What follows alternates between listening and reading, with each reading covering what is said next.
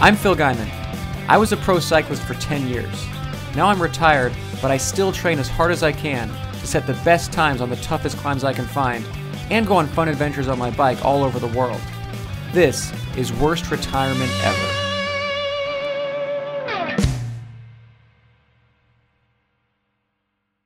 It's all right. Welcome to scenic Westlake Country Estates in Westlake Village, California. We're at the bottom of Westlake Boulevard climb. We're off to a great start here in Worst Retirement Ever season, this is 4? 17, 18, 19. Welcome to season 4. That's pretty good. I'm proud of myself. Oh, see, there's a bathroom. I was just complaining there's no bathrooms. There's one on the back of that truck. Anyway, we'll get back to that. We're here in Westlake, California. So the first Worst Retirement Ever is kind of a low-key, short Worst Retirement Ever. I live in LA. My favorite training ground is Malibu. The weather's perfect, and there's all these incredible climbs, and the roads are pretty empty out here, except if you're trying to film something. But what happens is, because it's so perfect, all these pros come out here every fall, or the January, February kind of time. They start in the fall, but they come out now in droves, and they're really ruining Strava. As we've discussed before, pros do not belong on Strava. That's what I'm here for. The rally team was out here, the Rally UHC guys, the team I rode for a million years ago. Geraint Thomas is out here. Thankfully, I think he's not on Strava, but he's also like a little too cool to go for KOMs, which, you know, you win the tour, you don't have to prove yourself anymore. Brandon McNulty is the current enemy today. So Brandon McNulty, I went for his KOM when I was out in Phoenix with the State Fixie guys last year, and I tied his South Mountain KOM. And I'll admit several things about that. One, I think he was like 16 when he got that, and I was a fully formed adult at that point. I'll also say, like, start out, Brandon McNulty's better bike racer already maybe he's 20 now, I don't know, but he's already better than I ever was. So I'll admit that. On the South Mountain KOM, I tied him. That sort of, like, if I beat him, he would have gone back 2 days later and taken it. But because I tied him, I think he let that stay, which is super cool. Then the other day I ran into him at Peddler's Fork too. I said hi to him. He's a nice guy. I talked to him, but I didn't ask if he was going to mess with any of my KOMs. But I was secretly glad that he did, because it gives me something to do, you know. So all the pros come out here and they ruin Strava, and then I got to come and defend my territory pretty much every February and January. That's my job. Here's the thing, he didn't get it. So he went for this KOM, which goes back to the top, and then you can coast down to the ocean. So over here is Westlake, which is the city. And so Westlake, you're talking your celebrities who are sick of LA, who want to come out here and have a little land, you know, or a little peace. Britney Spears is somewhere out there, you know. That's where Westlake. You can tell LA neighborhood by the celebrities that end up there. So Stallone, Britney, they have so much in common. They're over here. He missed the segment that people go for. He missed the one that I have. I took that KOM from Dave Zabriskie. Oh, Dave Zabriskie also listened. So the 3 celebrities that live in Westlake: Stallone, Britney Spears, and Dave Zabriskie. Zabriskie took this KOM when he was actually retired, like better retired than me. Unconfirmed, but I'm told when Zabriskie went for it that he removed his shirt to save weight. That is what I heard from a good source, but I've not corroborated with Dave. But I went for it in my poorly retired fitness, and then McNulty went for it the other day. So he didn't get the Strava segment, but he went directly from my heart and my soul, and he took a KOM from my own fondo. Yeah, that's it. This one's for you, McNulty. And if I get it, stay off of Strava. And if I don't get it, I'm going to change the segment to back there, so where I do get it.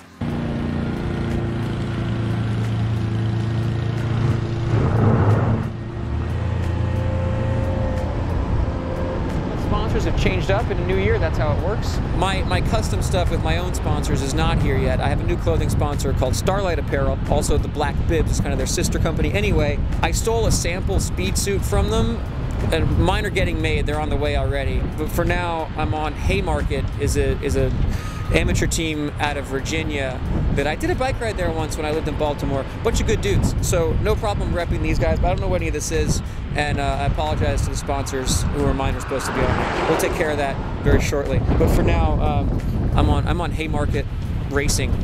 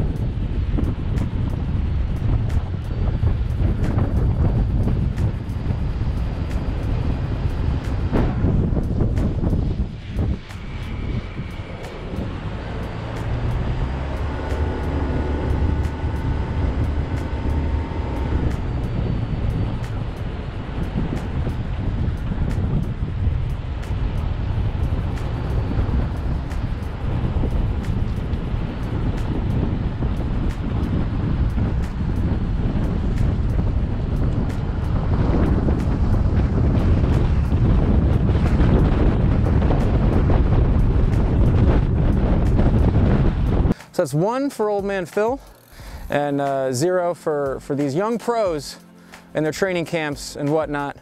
So try again next year, guys, or come out to Phil's Cookie Fondo last weekend in October, Malibu, California. All right, more coming. Hang on. There we go. All right, let's do it.